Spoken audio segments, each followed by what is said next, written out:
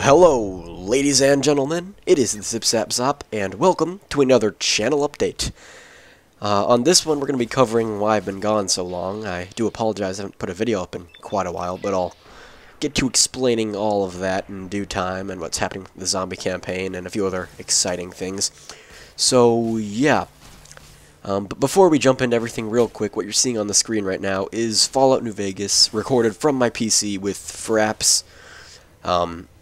I can't record from the Xbox right now, and I'll explain that later on.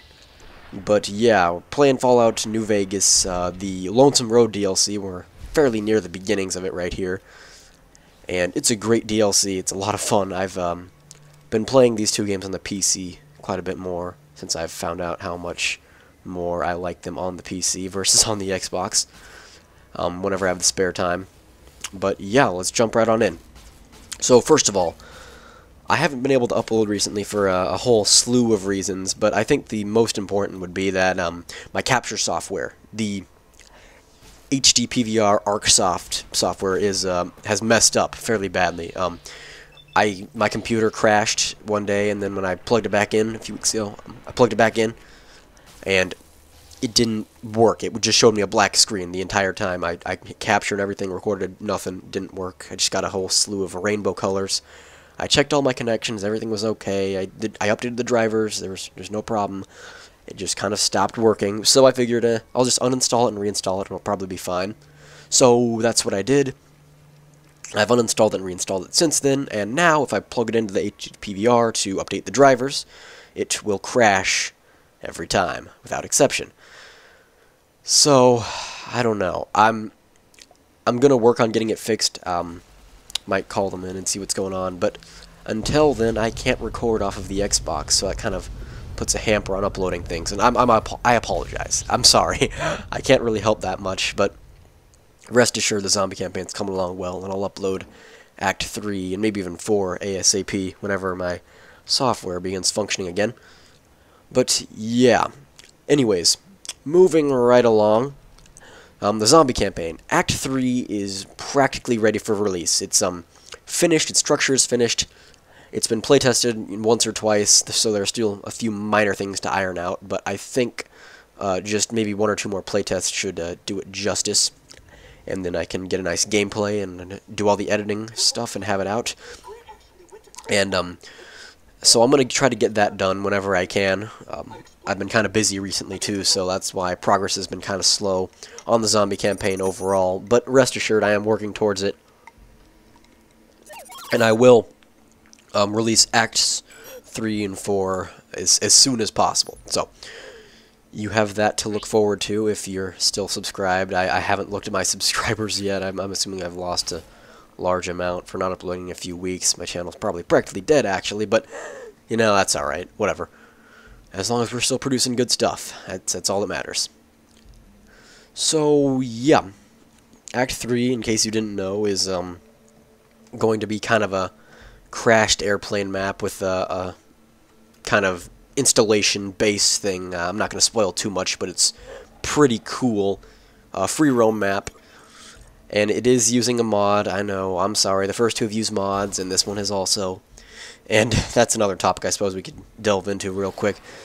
I'm using mods on pretty much every map in the zombie campaign because I feel like it gives me the opportunity to build on the scale that I want, with the ideas that I want in a much better way than with the default budget, because I feel like if this makes sense, I already have shown I can build a map that plays well, looks good, and whatever, without modding, and if you want to accuse me of saying I need mods to do well, that's not true. I've made Interstate 80, Station 92, all these other maps without using mods, and it's worked out great.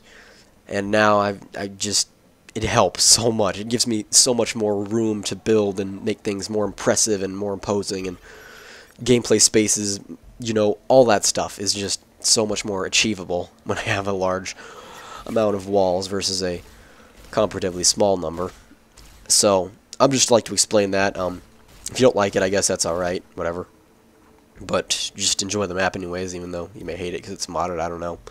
That was kind of stupid.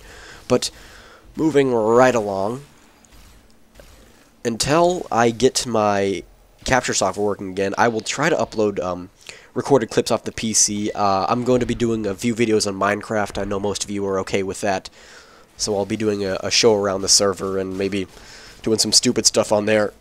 You know, you can watch that if you'd like. It'll be up at some point this week. And then once my capture software is back online, Act 3 will be out.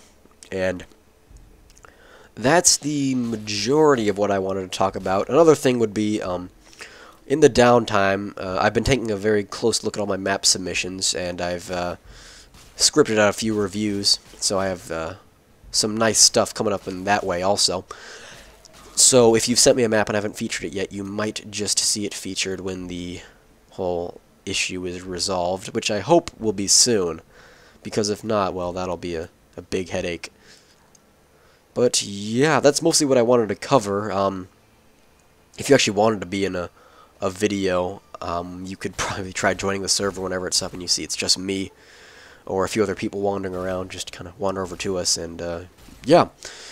So that's that. And in case you didn't remember, the Minecraft server IP will be on the screen right now. I believe it is I can't quite remember, something.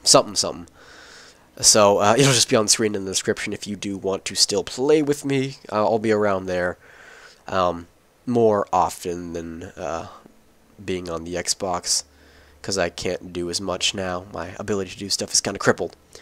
Anyways, that's all I really wanted to talk about. If you have any suggestions or comments of what I should do or what I should play, I guess, in the downtime, go ahead and post them. I got a few last time. I kind of checked them out. Wasn't really a big fan of most of them, or they cost an obscene amount of money. So, yeah, just post some stuff. I'll look into it. And, yeah, I hope you're all still alright. I do apologize for the absence again. It'll be back up and running as soon as possible. Thank you for watching. I'm the ZipZapZop. I appreciate if you didn't unsubscribe. That's always good. And I'll see you guys next time.